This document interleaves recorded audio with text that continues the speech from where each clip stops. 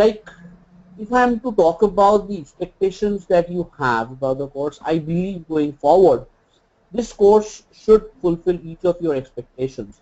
And it's wonderful to learn, it's wonderful to understand that the people in this batch, they're looking for such, such a bright career into model development, and with a group such eager to learn.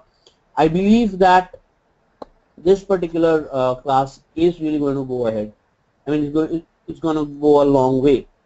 So, now one more thing that I would like to say right at the outset is, so if you are uncomfortable with any point, no matter how small or how large it is, or how crucial or how significant or insignificant it is, no matter what, just feel free to get back to me. Within the class, after the class, as you might find it comfortable, right? So that's the basic thing I want to say. So, like, before starting off, if you guys have any other any other queries that you would like to ask me or clarify, so please go ahead.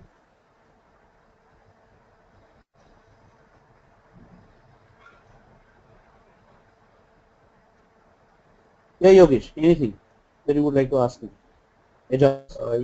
Hi, Tanmay. Yeah. Am I This is audible? Yogesh. Go ahead. Yeah, so are you Hello? Yogesh or Ejaz? Yogesh. Yeah, Yogesh. Yeah, Tanmay. I've heard about this CCAR and PPNR modeling also in the past few days. I've seen my colleagues working on these two a lot.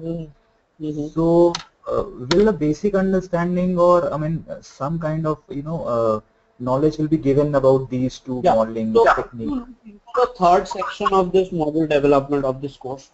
So basically, we do have a section which talks about regulatory requirements, because without understanding of the regulatory requirements, it is not possible for us to develop models, right? So industry model development or credit risk model development is quite different from an academic model development exercise. You cannot use every technique everywhere.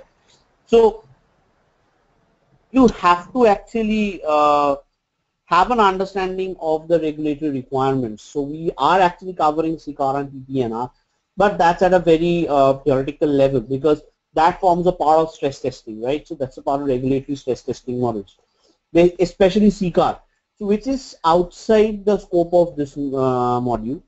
Over here, our focus mainly would be on developing PD, LGD, EAD models, in understanding the associated statistical procedures that are there for these PD, LGD, EAD models, and so on.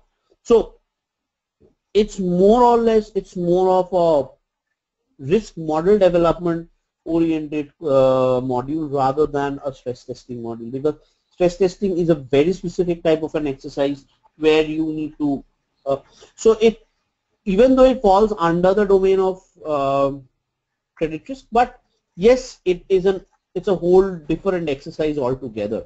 So we are actually working on a specified module for stress testing, which I think will be coming up mid of next year. So, but for this CRM, yes, we will be talking about regulatory requirements, but again, I repeat, our main focus would be on Basel, ALLL, IFRS 9.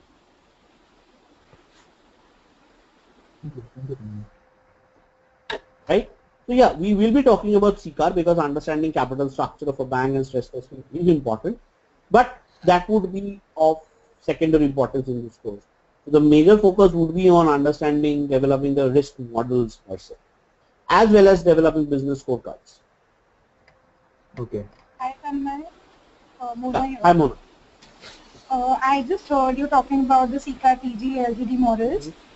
I just wanted to understand that when we say that when we are going to talk about the model development here, are we including the validation part also in this module? That how? Yes, obviously, if you are actually developing a model, you have to validate it.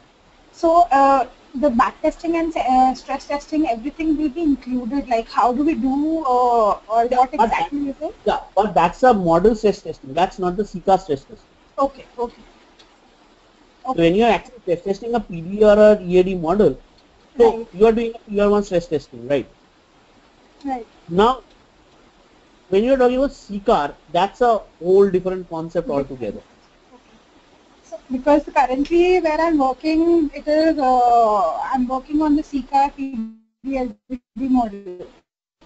So I Okay. couldn't make much of practical sense out of the document that I've been going through or the validation. So I would be needing a proper, like, from the scratch, what exactly happens. Or basically we'll be talking about right from a scratch.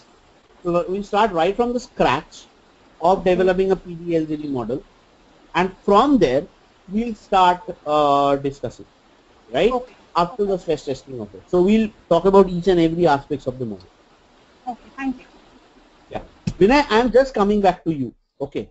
So, yeah, Ajaz, anything you would like to ask me before we start off? Yes, just a quick question from my side. In terms of the course, also I'm very keen to understand what is your expectation from us as the trainees in terms of the tools and what kind of prep work you would like us to do as we go along with you in order to make this journey successful basically, for both I'll of us. show you how the classes are conducted. Okay. I'll just share my screen with you guys. Just let me know if you can see my screen. Okay, then I'll first show you that how the classes are done, and then I'll share my expectations with you, right? And Azaz, thank you for bringing up this question. This was really required.